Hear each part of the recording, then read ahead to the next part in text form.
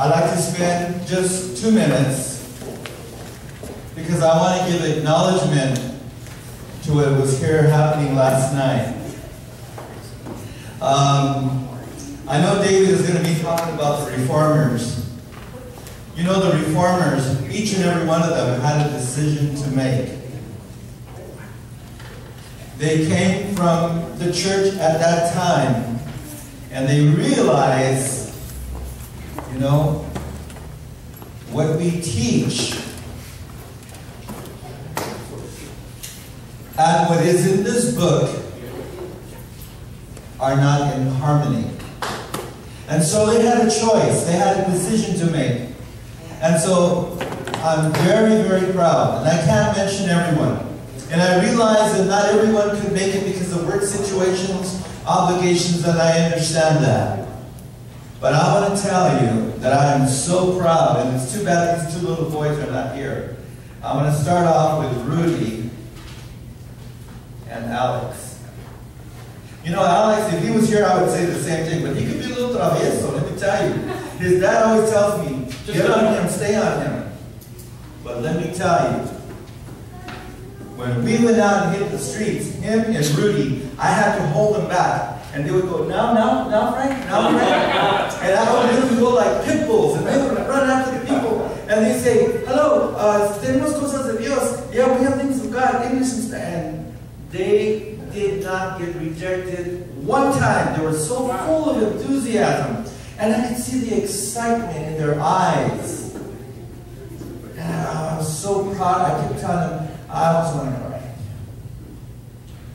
I was so proud of these boys, like Dad, because they were doing the Lord's work. And I invite all of you who couldn't make it, if you can't make it, and even if you could make it, you could pray for us. And then there's Diana and Michelle. I could hear Michelle's voice from afar, approaching homes. Sí, es la palabra de Dios. Todo viene de la Biblia. And she would say it so cute, with so much conviction. And then there was her sidekick right there, and I could see Diana standing there like, hey, you better not mess with her. You know? And then we had Ernie with Susan. We had a representative from the conference join us as well. And then we had the guys, you know, Ernie and Christopher, and then we bumped into Christian, and he joined us as well. And so I just want to share with you, let me tell you, that last night, I'm sure everyone can share an experience they had. And we ran into a few young people. Let me tell you, I ran into one family where they're all sisters.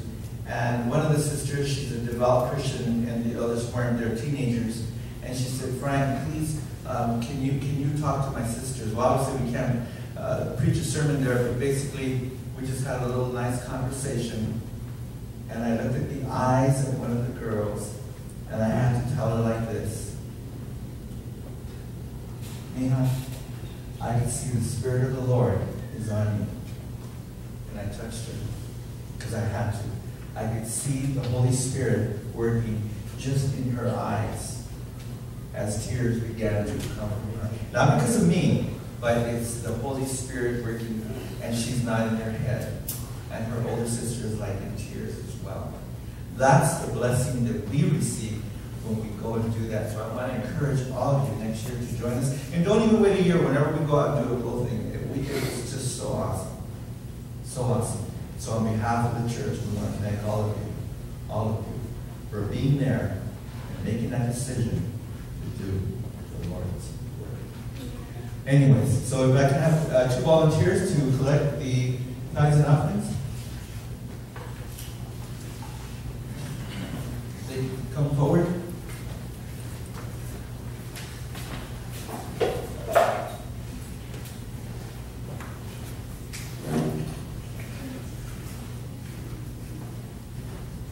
And I'm so happy to see Pastor Molina with us today. We're blessed to have you.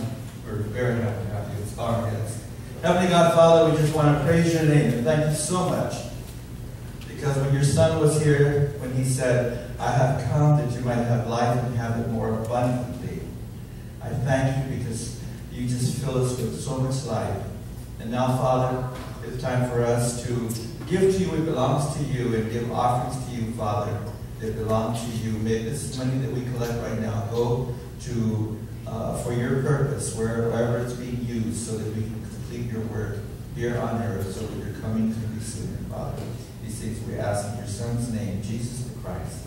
Amen. Amen.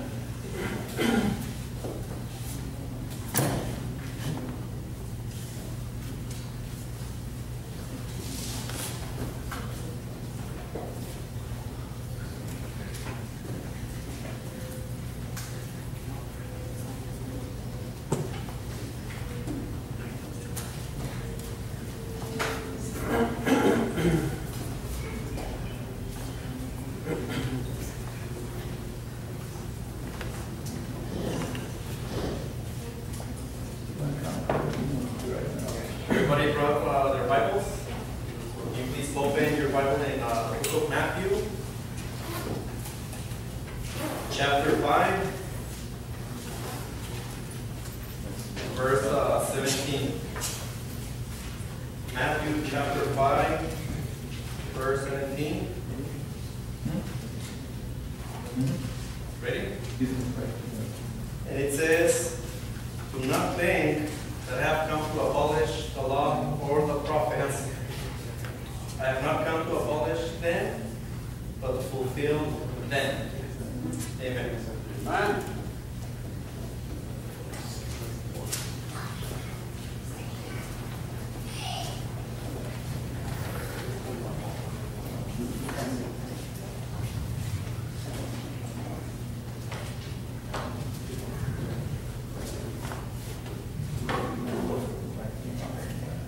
Good morning. Good morning.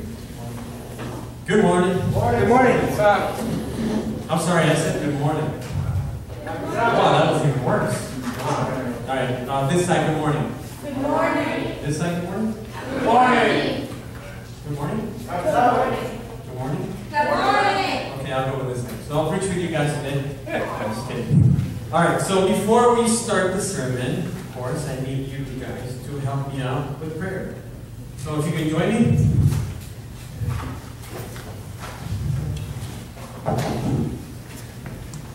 Dear Lord and Father, I bow down my head and I humble myself to you.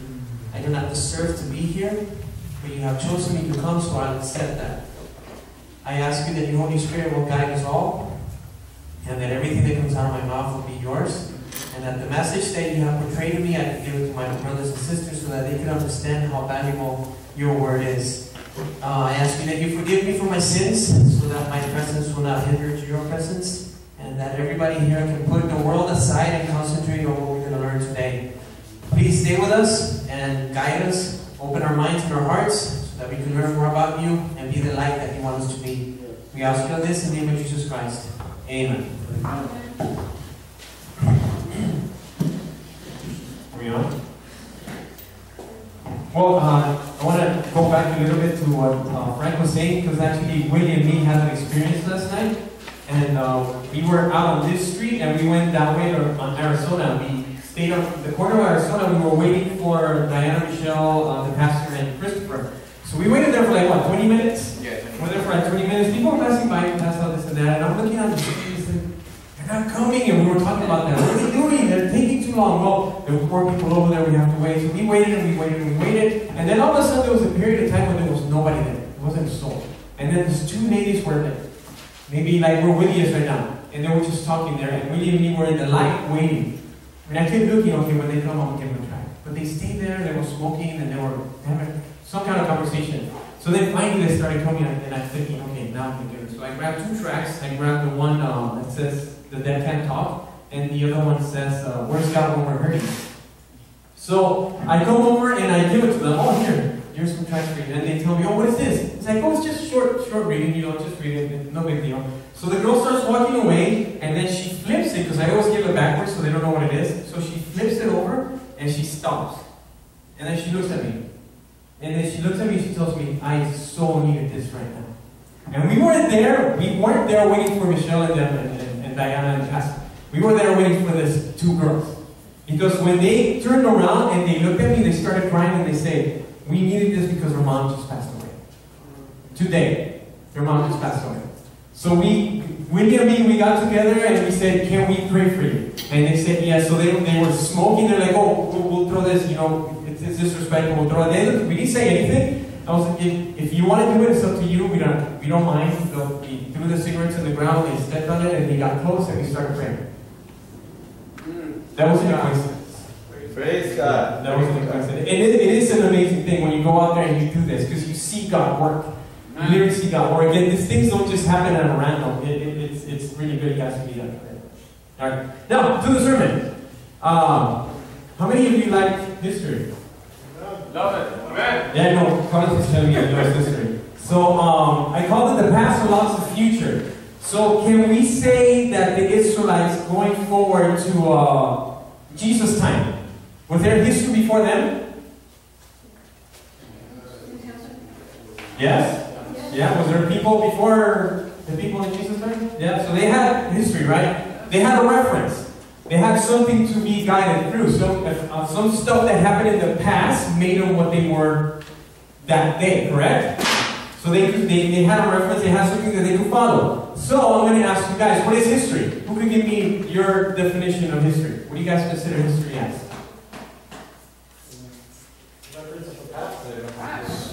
Major past events. Major past events, all right. Anything else? A story of what? Stories of past life. Okay, yes. Personas, characters, people that lived back then. Anybody else? It predicts the future? Or can it change the future? Do you think that history can change the future?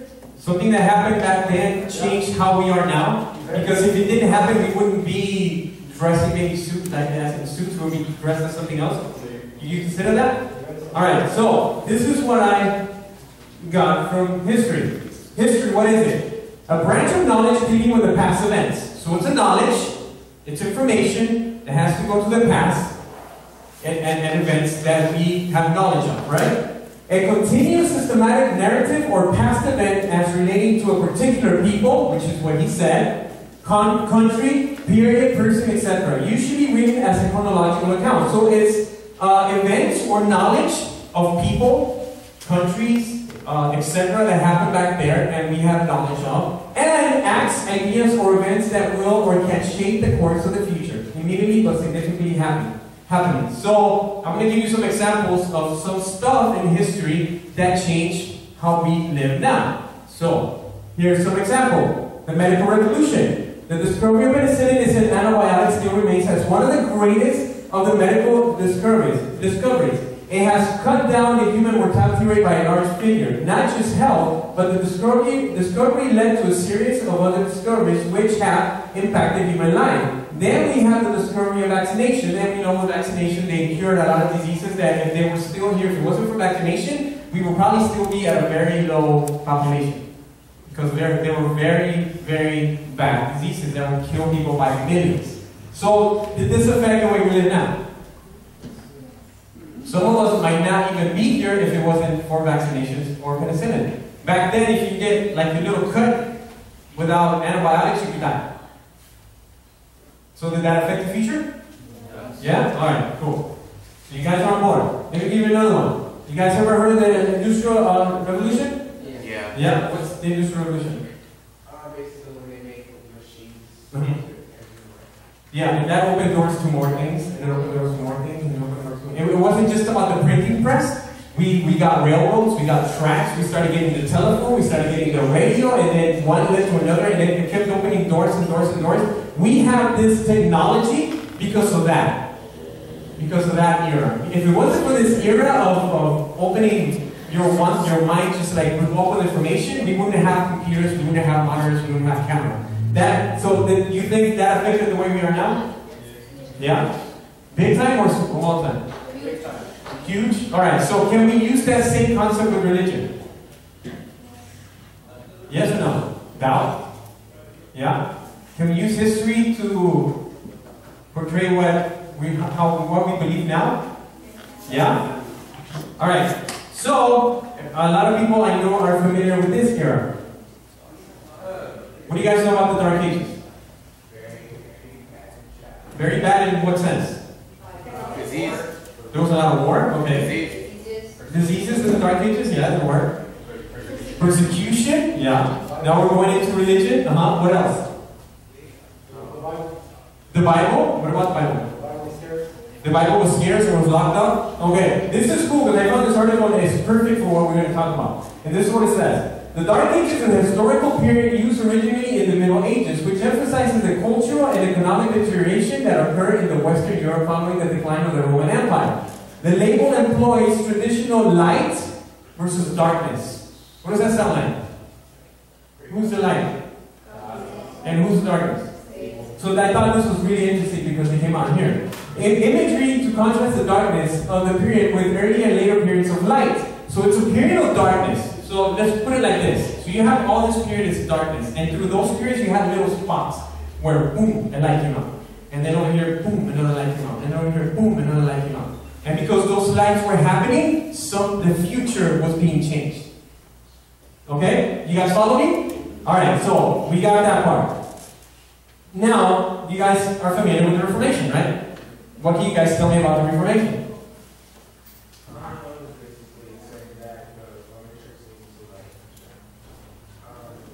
Go back to studying because they were kind of being more like, I guess, like, I don't know, Yeah? That's good. Anybody else want to answer that? Because that's pretty good. What do you guys think? What was the Reformation about? She knows? What is it, then? It's basically, when I think of Reformation, is they would challenge the Catholic Church. The people opened their eyes. They started thinking for themselves, not just strictly to the Catholic Church. Right. Does this happen like boom right away? Or did it take time? Did it take a lot of time? Yeah? That's extremely long time. You gonna say something? Yeah, it's they started restoring the biblical doctrines. Right. Right. So everything was kind of like in the dark, and little by little started coming out, right? So during the Protestant Reformation of the 16th and 17th century, Protestants wrote of the Middle Ages as a period of Catholic corruption. This was not an attack on Christianity, it was a drive to restore what he was just saying, what Protestants saw as biblical Christianity. So you had this power that was there you go. It was indoctrinating everybody when they had complete and full power of the people. They were completely in the dark. They shut everything that had to do with the past. Nobody could see anything. Nobody could read anything. The Bible, like he said, was in the dark. So everybody, the only thing that they could do was what? Follow what the priest or the church would tell them, right? Because they didn't have any reference. They didn't have any history. They couldn't look and compare what he was saying with what the Bible was saying. So they just kind of had to follow along. So that was the dark period. And then we're going to see the little sparks of light, how they start coming out. Now, corruption of God's law. This is what was happening. Everything that Jesus came to teach when he was here to start the church was corrupted. It changed. It was replaced by human traditions and human laws. So then we go back to the history of the Jews. So that the Jews have a history, right? So before Jesus, what was the biggest event that happened for the Jews? Who was their main guy? Moses, right? And what happened with Moses? What happened with Moses? Okay, you got follow me. This is history, okay? Follow me with this. Before Moses, where were the God's people? In Egypt. Did they have any Bibles or any reference to go in Egypt? No. So then Moses comes in, and what does he do? He shows them God, right? And then what happens? A bunch of stuff coming out, they get reformed, and they become the light that they're supposed to be, right? So then you go through the whole history of Moses. Moses is over, then you get to Jesus' time. So what happened in Jesus' time? It was the same thing. The Pharisees took over. It wasn't longer about God, it was about their traditions, and it was about their laws. No, you have to do this. You can't walk so many steps on the Sabbath. You can't do this, you can't do that. So they started adding. So it's the same thing. So then, so then you go back to the Dark Ages. And what happened in the Dark Ages? It's the same thing. And who's doing this thing? The church. It's always the church. For some strange reason, the church is the one that puts us in the dark. So then you go to the Dark Ages and you have the church, the one that's supposed to be the light, and again puts everything to the side and they say, no, you have to do it our way. Exactly the same thing. So then, let's go. It's going to get really interesting. What was the first thing that was corrupted? So we're talking about corruption. We're talking about darkness. Everything was put to the side, right? So the first thing that was corrupted was the sacrifice for our sins. The sacrifice for Christ was replaced by what? You guys know what indulgences are? Basically, you pay for your sin, for forgiveness. Right. You pay if you're going about sin. If you're going, yeah, you can pay ahead. Yeah, you can pay ahead. So the way it works, it wasn't specifically to forgive your sins, but it was so you could avoid the punishment of the sin. It's just a twisting of words. It's kind of the same thing. So you could sin, but you won't be punished. You won't be burned. So that was the whole idea of that. So then you have one of these corruptions that came into this Dark Ages. What was next? Baptism. What was happening with baptism in that Dark Ages? Baptism was replaced with child sprinkle or child baptism. So it wasn't no longer about you going and submerging yourself. They will grab like Jarrell and they will sprinkle him and they say, okay, good, you're safe. You need nothing else? Go on, you're going straight to heaven from here. Yes? And it's important to know that during this baptism, Constantine would say, hey, we can make it easy. At time of baptism, we can register these new babies as Roman citizens so that they can collect their taxes. Exactly, yeah. Got it? That's cool. History's cool. We're not going to go too detailed because we get too long, but that's true. All right, let's go to the next corruption that was happening, and you're gonna see some really interesting stuff. The Word of God. The Word of God was replaced with the traditions of man and the laws of man. Did that happen? Did that happen before Moses? Did that happen after Moses? Did that happen in the Dark Ages? It's the same thing over and over. It keeps repeating itself. We keep falling in the same thing. So God's Word, the Bible, was saying, you know what? We don't need this right now. We're gonna put indulgences. We're gonna baptize children. We're gonna have to worry about it later. You know, and it keeps going. It keeps going. So everything was in the dark. Nobody knew. And of course, since the Bible wasn't there, then people couldn't say that's not right because there was nothing to go. So they just had to go for what they said. They couldn't read it, which is the same thing. Well, some people were burned back then if you had a Bible. Yeah. But yeah, you're in the right track. All right, next corruption. Prayer. How was prayer replaced? With saints? Yeah. So prayer was replaced by a confession booth. You no longer ask God for forgiveness. But man, this is funny. We're going to go back to the booth because this is really, you guys can see. Remember that we're going back. And always remember that Moses. Because we're going to go back again to Moses. It's going to be pretty interesting. So, no longer prayer was needed. They say, you don't need to pray to God. I'm righteous enough. Come and tell me your sins and I'll take care of it. So you had all these priests and men that were taking the place of God. And again, God was put to the side. So then, next corruption. The light. What was the light represent in the Bible? It represents a few things, but I want you guys to tell me. Witnessing? Okay, yeah. Anything else? Who? Jesus? Yes. Anything else? God's people? Yeah. Witnessing? Yeah. Anything else? One more. The Bible. Okay, so you have those three things. You have witnessing, us, people. You have the Bible, and you have Christ. Those are three lights that's in there, right? So then that was replaced by, again, laws and things of man. People were not allowed to speak. Everyone was kept in the dark as to what God's character, plans, and laws were. So nobody knew that we had to step up. Nobody knew that we had to evangelize. So everybody was quiet. If you said something against the church, you were automatically, excommunicated or put to death or taken out of the synagogues. Exactly what they were doing in Jesus' time. If you don't agree with what we're saying, you can't come into the church. Exactly the same thing. Creepy, no? Alright, next one. The law of God. What happened to the law of God? It was replaced by what? Which one specifically? No, which law? Sabbath. Yeah, by men, but what law? The Sabbath. The Sabbath? So then the Sabbath gets switched. And then the other commandment, they take one away, and the one about not having other gods before me. And then the last one, where he says don't covet, they split it into two. So So they completely remade all of God's stuff. Everything was in the dark, and of course people couldn't know. They didn't know. They didn't have any reference. They didn't have anything to go back to. Jesus, of course, wasn't there. The disciples were long gone. The only thing that they had was a church. So they were just following, well, if the church says it, I'm going to follow it.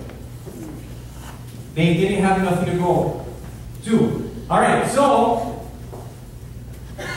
Oh, stop. All right, run.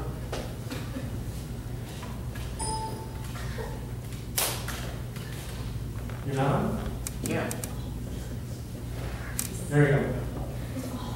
Okay, so what does the Reformist history have to do with all this? That's one of the questions that I keep in your mind. And how did it change our lives now? So we're going to see that now. What was the point of the Reformists? What did they do? And how did it affect the way we believe and how we worship now? And it's going to get really interesting. So let's go deep into history. Let's go to the Reformation. Anybody know who John Wycliffe was? This all started in the 1300s. And you're going to see, remember in the beginning, his story? It goes chronologically. This is going to be fun. So anybody know what John Wycliffe? Any history? Michael, you know John Wycliffe. Christopher, you know John Wycliffe, right? Anybody tell me anything about John Wycliffe without reading that? I think we already read it. You already read it? Translated. You translated what? Yeah. Okay, so he started in, well, he was born in 1313 and he died in 1384. He started the movement of Lollards. You know who the Lollards were? They were the first reformers. They were called Lollards. It's like a demeaning name. They were considered kind of dumb because they weren't too educated. They only knew like one language, but they were all Bible strict. They were Bible strict, and they were against the Catholic Church and the stuff they were teaching. So John Wycliffe was an English scholar, philosopher, theologian, lay preacher, translator, and university teacher at Oxford in England. Known as the morning star of the Reformation, this is a guy that started everything, and I'll show you why he started everything. So what did he do? Does anybody know what he did? What is that? All the things that were wrong with the church. No. Translated the English Bible. Yes, to the common language. So that's what he did. Wycliffe completed the translation of the Bible in the year 1382. So now, what happened to the people? Remember the people didn't have any reference to go? How could I know if he's telling me the truth if I can't check it? So then he brings this, and boom, the Bible is there. So what happens? The people can see it. The people can see it, yeah. So there's your life right there. So then, this happened in the 1300s. What happened in the 1400s? Martin Luther. Now you go. No, Michelle. These are the wrote all the things that were wrong with the church. The thesis, 99 thesis. Did you know that the anniversary was yesterday? What? The anniversary for that was yesterday. Nobody knew that, right? Yeah. That's interesting. That was yesterday. We were supposed to be celebrating this. Because without this, we wouldn't be here now. So, this is what happened with Luther. He was a German friar, Catholic priest, professor, and theologian. And I'm going to point something out. The majority of these guys were Catholic. The majority of these guys were Catholic. Okay? So what did he do? He disputed the claim that freedom from sin could be purchased with monetary values, indulgences. That's what got him. He had a bunch of other things, but this one was the one that really bugged him. And that's the one that opened the door for him to say, you know what, I gotta say something. So then, God sacrificed for us. The church was saying, you know what, if you give me so much money, I'll stamp this paper, and you're free to go. And if you give me more money, you could sin 3 months ahead. You could sin 3 months ahead. So you pay now, and you could think, oh, you know what, I already been saved. So I'm going to go get drunk for the next 3 months, and I'm going to go. That's how it worked. So that was a big confusion. So that really boiled his blood. So he was out there and he started saying, you can't do that. All right, next time. 1500s. The order that is going, chronological order. One light opened another light.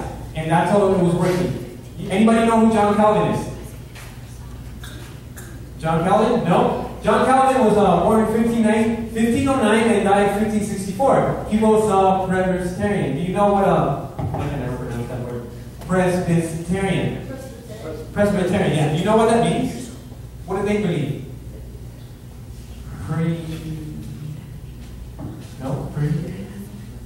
Yeah?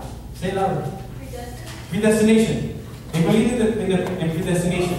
But they also did something else. Okay, so this guy was a French theologian and a pastor who wrote from the Roman Church. This is all from the Roman Church, okay? And what did he do? He brought prayer back to the people. Calvin calls prayer the chief exercise of faith by which we daily receive God's benefit. So this guy goes over and he starts going through what other reformers were going through, and now he finds prayer back. You no longer have to go to a priest. Jesus is there. We can go straight to the man. Why do we need another guy so we can ask for forgiveness? Why do we need another guy so we could ask him for stuff when we have the God of gods, the King of Kings, and we could just go straight to him to pray? So he brought back prayer. All right, next one. John Smithy. Anybody know who John Smithy is? And this is 1500 to 1600. What does the word Baptist mean? So this guy brought baptism again. So you see how it all starts chronologically work? You'll see in a little bit. Ordained as an Anglican priest in England, soon after his ordination, he broke with the Church of England. What did he do? And this is what he did. Smithy came to believe in believers' baptism as opposed to infant baptism. They came to realize that you have to be conscious of getting baptized. You have to be aware that you're a sinner and you're consciously accepting to choose God and put that part of your life aside. Does that make sense? It wasn't just about sprinkling somebody and you're saved for life. You have to come to God and say, I accept you, I know I'm a sinner, and I will get baptized because I have conscious of what I've done wrong. Make sense? Alright. So, we have John Wesley. Everybody know who John Wesley was, right? Yes? No? Alright, John Wesley, 1703 to 1791. Methodist. We have Methodists here, right? Not here, but you know, there's still, all these religions are still out here, right? An Anglican divine theologian and ordained priest. What did he do? Does everybody know what he did? Any idea? No? What's up with the pastor? He was what? Yes. This guy knows. Wesley ministry was to travel and preach outdoors. The light comes back. Remember when we talked about the light? We have the Bible, we have Jesus, and who else is supposed to be the light? We're supposed to be the light. This guy was the one that said, you know what, we're not supposed to stay here in church, we're supposed to go out there. When we were doing out yesterday, passing on tracks. We're supposed to be the light of the world. In the darkness, we're the ones that are supposed to go out there and tell the people that there is a God, that there is a Bible, and show it to them. Alright, so what does that have to do with us? Somebody tell me.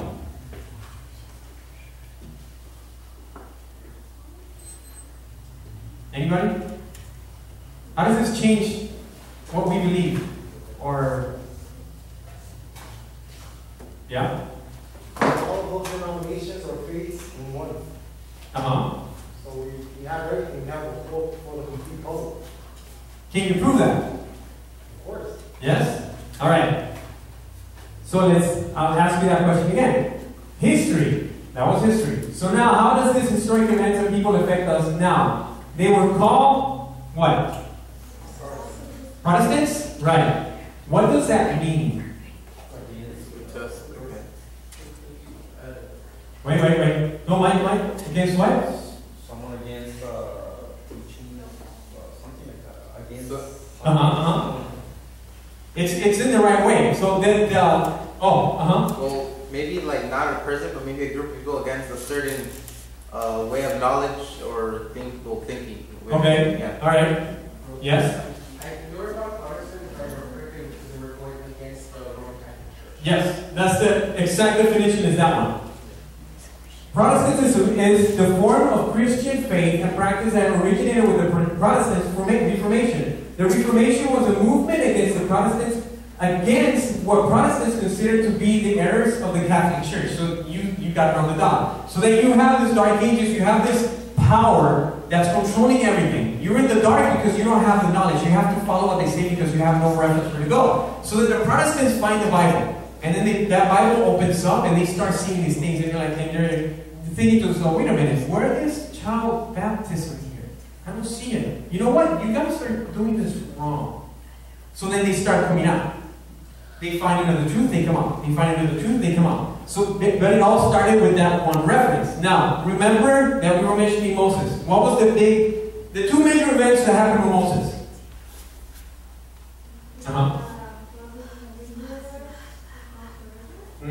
Bigger than that. The Ten Commandments, and what's the other one?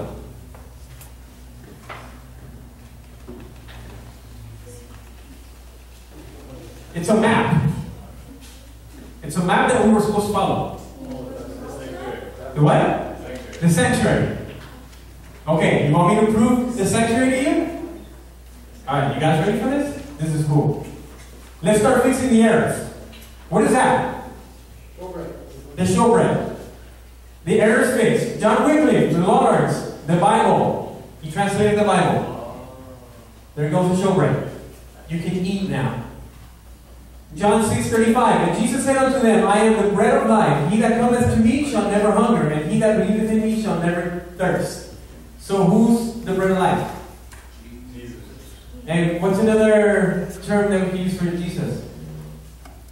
And the Word of God, and God was the Word. So then you have God's Word. So then that gets opened up. You have a light. Next error. What is that? The altar sacrifice. Martin Luther, 1400s, saved by grace. Romans 10:9. That if thou shalt confess with thy mouth the Lord Jesus and shalt believe in thy heart that God has raised him from the dead, thou shalt be saved. So it wasn't no longer about indulgences. You didn't have to buy it. All you had to do was go to Christ. So that rate comes back again. Next error. What is that? John Calvin, 1500s. Ephesians 5:2. And walk in love as Christ hath loved us and hath given himself for us as an offering and a sacrifice to God for a sweet smelling Savior. So then you have Christ and prayer. You don't have to go to man. You go straight to the Creator. And then you have the essence, prayer. So Calvin brings back prayer. And all these things start piling up and piling up. And you'll see where the map leads. What is that? What does that represent? John Staley, the Baptist movement. They bring baptizing back. John 3:5. Jesus answered, very verily I say unto thee, except a man be born of water and of spirit, you cannot enter into the kingdom of God. So then you guys are starting to see the picture, right? What's starting to get back together? The sanctuary is starting to get back together. So the same thing that the Jews had, that roadmap that told them everything that they needed to know, was put in the dark.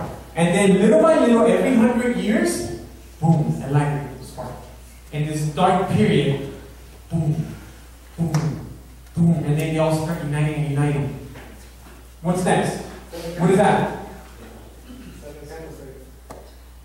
John Wesley, the light. What did he say it was? A minister. He was ministering outside. Matthew 5:16. Let your light so shine before men that they may see your good works and glorify your Father which is in heaven. So whose light? Our light. So we're supposed to be the light out there. Alright? So then what does this create? Oh wait, one more. What is this? Alright? So then we go to the 1800s. And what happens in the 1800s?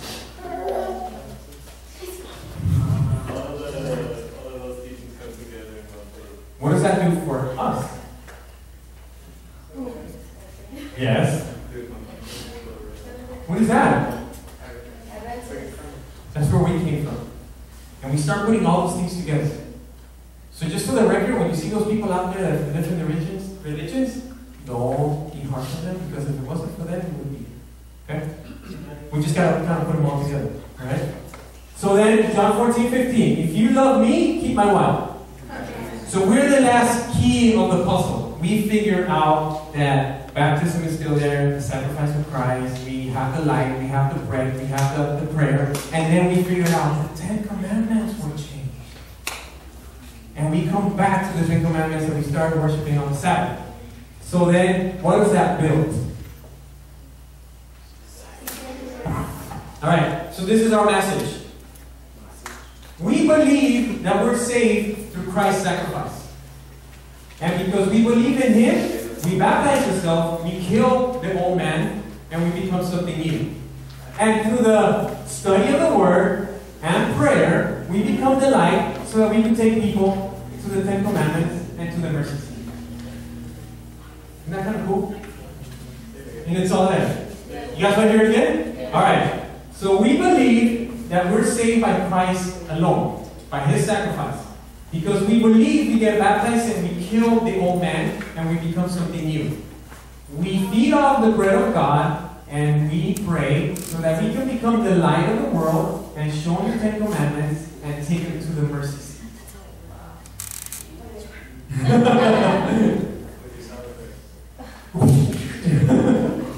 Alright, so let me go back again. What is a Protestant?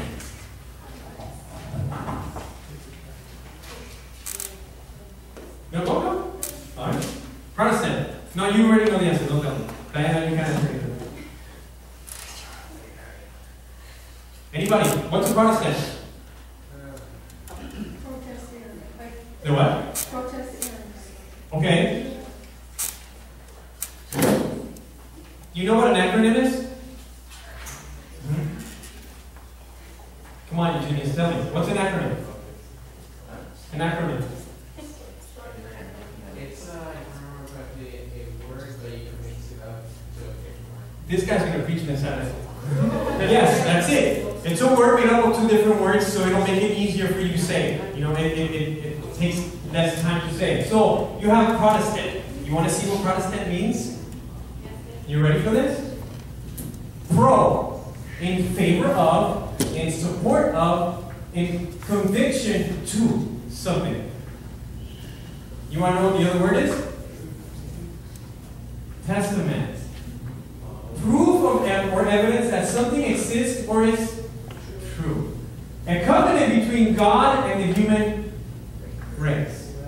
Either of two main divisions of the... So what's Protestant? We're pro the Bible. We're pro the sacrifice of Christ. We're pro prayer. We're pro baptism. What else? You guys following? We're pro what? We're pro the law. Yeah. We're pro ministering outside. So how does that affect us? Are we supposed to be Protestants? So what are you guys protesting? Are you guys protesting? Or are we fighting the protesters? Are we, ooh, nice, perfect. Or are we fighting the protesters? Or are we just staying in the dark? Where, no, I know what you're doing. I don't want to do anything, I'm too scared. Thank you, brother, because it helps us all put the whole puzzle together. So this message, we should get this on the internet and study it, because it's a beautiful message on how we can look back, and we're blessed as Adventists, because knowing the truth is not enough. We have to act on it. We're in that final piece, and that's where we get our name Advent. We're proclaiming the second coming of Christ and help our fellow Christians put everything together. Nice. So, I'll ask you guys again. Are you Protestants? Yes or no? Yeah. What are you doing here? What is your purpose? Why do you come to church? Figure out the puzzle and help others. Perfect. Are we doing that? Are we protesting? Are we being the light? Are we teaching God's law? Are we baptizing people? Yes? Yes. Or are we just kind of... Well, I'm glad somebody said yeah, thank you. Amen. All right, so go back again. Now you guys tell me, what do we believe? And because we believe, and then we feed ourselves with what? And we get counsel from who? And we become the what? The light. So that we can show him what? And take him to the who? To the mercy seat. So there's your Adventist. There's your history class. Are you guys going to protest? Or are you just going to sit here and stay in the dark? Protest. You have all this. We have this message. But 90% of the people that are here don't even know anything. So how are we supposed to take the people out of the darkness out there if we're in the darkness in here? Are we spending time to study this? Are we coming in here really wanting to know about God and reading the Bible? Or are we just here because our friends come here, our parents bring us here, wasting our time, and when we go out there, we are exactly like each other. There's no difference. We don't protest about anything. Homosexuality? Not my business. Abortion? Is their baby. The Sunday law? Well, I'm going to Saturday, so that's your problem. You guys get it? So what are we doing here? Let's pray. Dear Heavenly Father, since the beginning of time, you have told us what we should do.